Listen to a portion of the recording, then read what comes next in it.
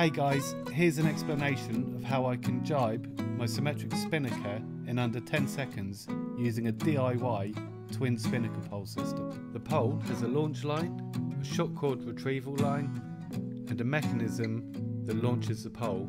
By pulling on the launch line that runs freely through the middle of the pole, it pulls a sail ring that the guy runs through to the end of the pole, which replaces the need for clipping the pole to the guy.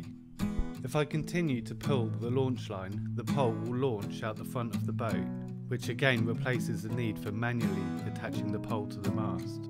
To retrieve the pole, all I need to do is release the launch line and the pole will come straight back in. To jibe the Spinnaker, I release the pole, jibe the boat and launch the new pole. For a closer look at my project, check out the link in the description.